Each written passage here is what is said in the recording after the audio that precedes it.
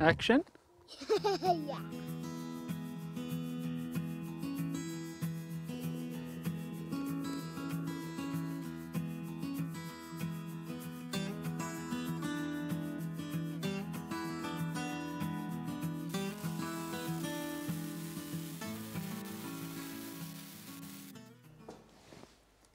Hello again. It's been a while and a few things have changed, and so we're going to have to do a little bit of time traveling again. As usual, life and lots of stuff going on, lots of good things. My wife is probably 3 weeks out from having our next baby, so that's really exciting. We're having another girl, in case you're wondering, and so that makes 3 girls. So I'm completely outnumbered, but that's okay. So what else has been going on? I've been busy, and as you can see, I have a new workbench. This has been here all the way along. It's just been hiding way up there, crammed against a wall, and quite frankly, just being wasted. It became a dumping ground. So I've been doing a bit of sorting, I've been doing a bit of building, and slowly but surely getting this place organised and ready for full-scale production of stoves. Is that a watermelon you're hiding under there? No. No? Is it our next child? Yes. Is she due like In 2 weeks. in 2 weeks? But technically any moment. She wouldn't be considered preemie if she was born like now. Yeah. Hey, that'd make a really exciting video. Sure would. Yep, sorry folks. Back to the tea and crumpet. Something else that's pretty exciting that's happened is this Macro-Weld Intercut CNC plasma cutter is a major upgrade for me and really means I can do rapid prototyping now. But I'll go into that later.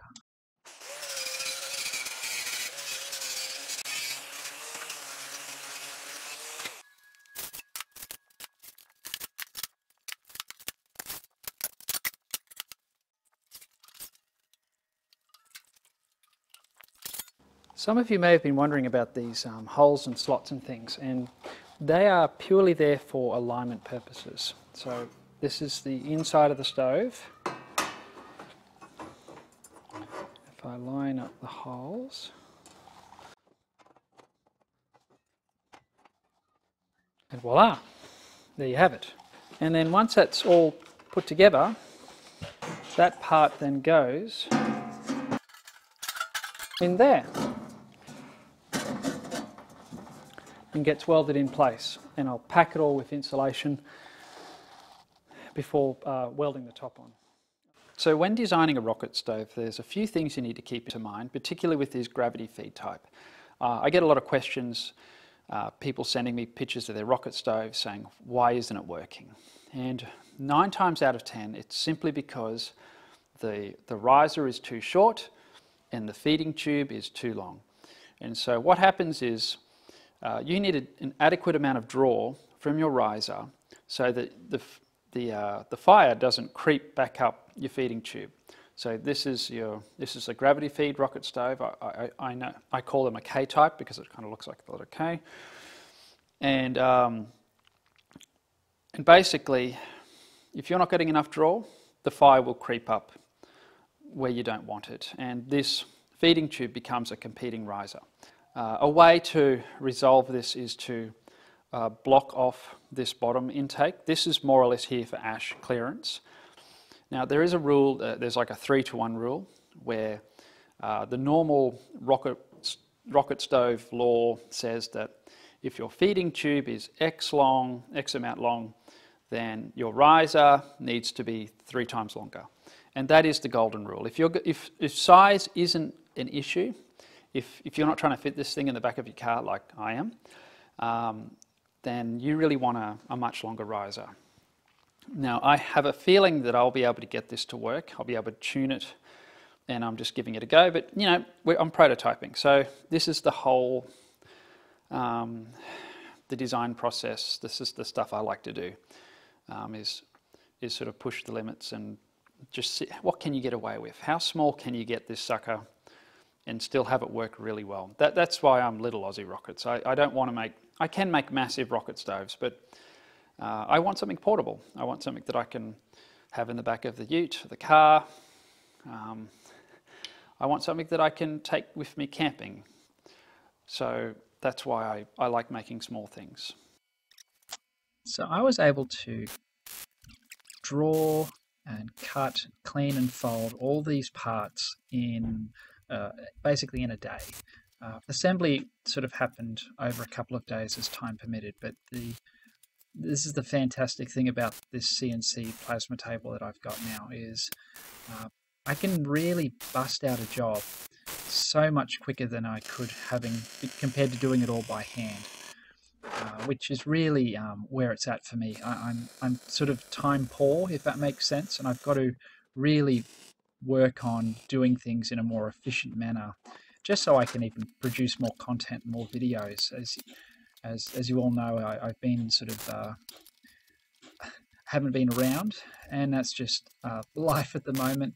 But this plasma table really helped me be more consistent in making content. So yeah, you won't see as much grinding and as cutting for some of my videos now, but I hope you understand that it's just, for me, it's really a matter at the moment of getting these jobs done, getting the prototypes made so that I can keep going and still be have time for family and all the other things in life that happen.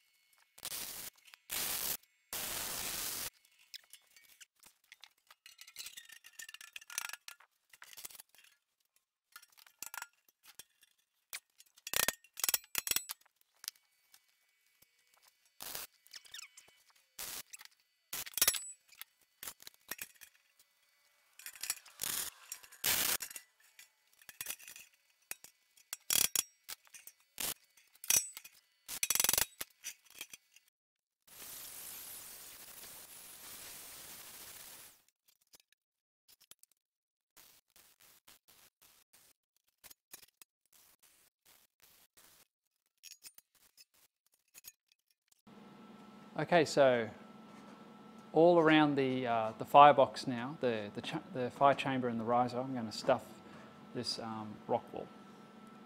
So, and then, where is it? I'm going to pour down this side some perlite that'll go right down the bottom. But I need to fill these outside cavities first, so the perlite doesn't go everywhere.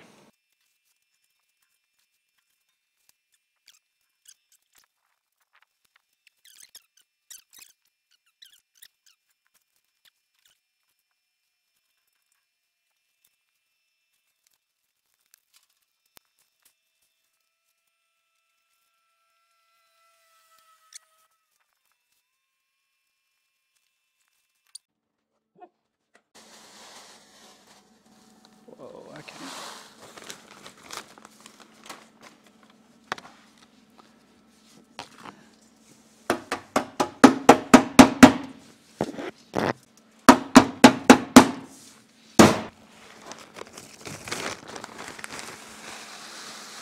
I'm going to use that up.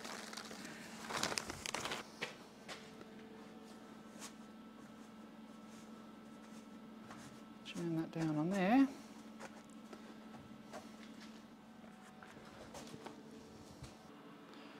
This is absolutely nothing fancy, just got it from the local hardware shop.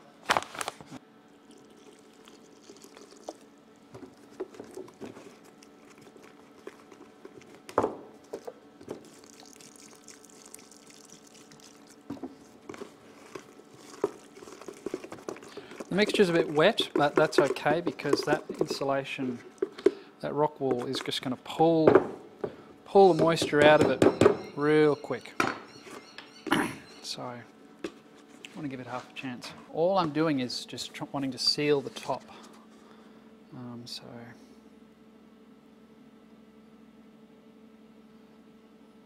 just enough to seal it, put a cap on it.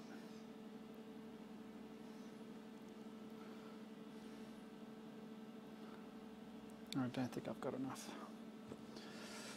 I'm going to need some more. I'm hoping that the fibres, the insulation fibres, will sort of bond with that a bit and sort of reinforce the plaster.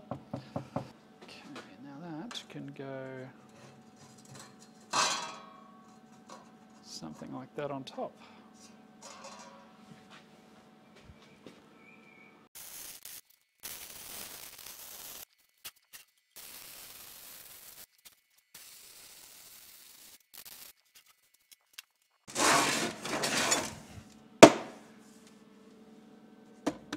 So you know the old saying, if it looks like a duck, sounds like a duck, acts like a duck, according to Facebook fact checker, it's a squirrel.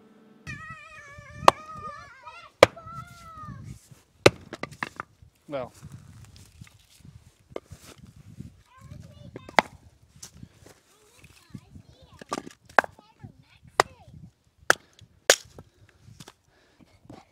okay, let's...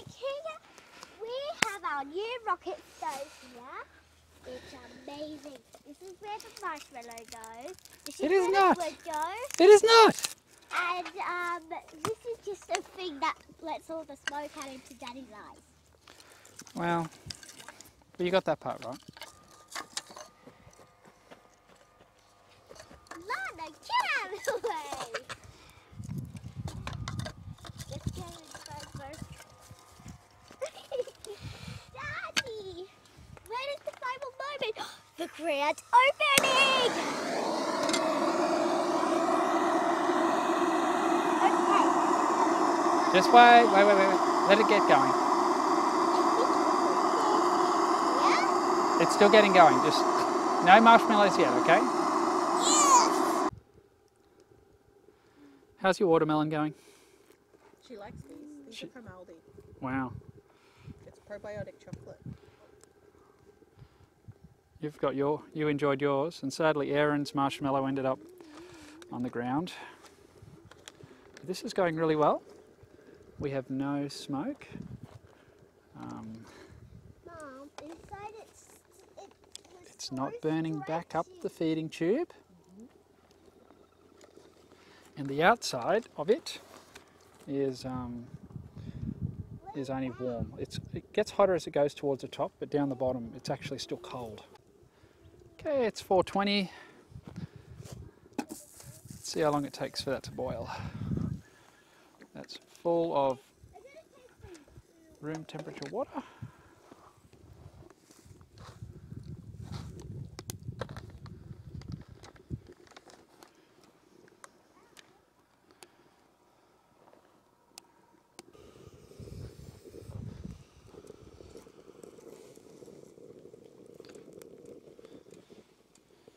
Okay, well, that took about 10 minutes, which it really isn't bad, and I think it would have even been quicker. What I can see, this is really surprising, is that I can actually have a gap on both sides and the whole stove runs hotter and more efficiently, which is not really surprising there, but it's really good to see. So I think I'll remake this pot holder to bridge both openings, and so you would literally be able to put one on one side and one on the other and really get a decent output. Obviously this side will be a little bit hotter, but that's going to work really well. So the oven attachment didn't work. It ended up getting a lot of condensation inside of it, and so I ended up abandoning that idea, and I didn't even bother showing the build footage because it was there was really no point. Though it did give me an idea, and as always, you usually learn more from your failures than you do your successes. And so, what I ended up doing was this. Okay, we've got some scones. The oven is up to temperature. So just clips. And there you go.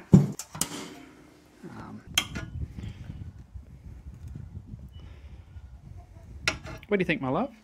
Beautiful. Is it good for a hungry pregnant woman? Oh, yes, definitely. And somebody else made a surprise appearance. More on that later. Thanks, guys, for watching.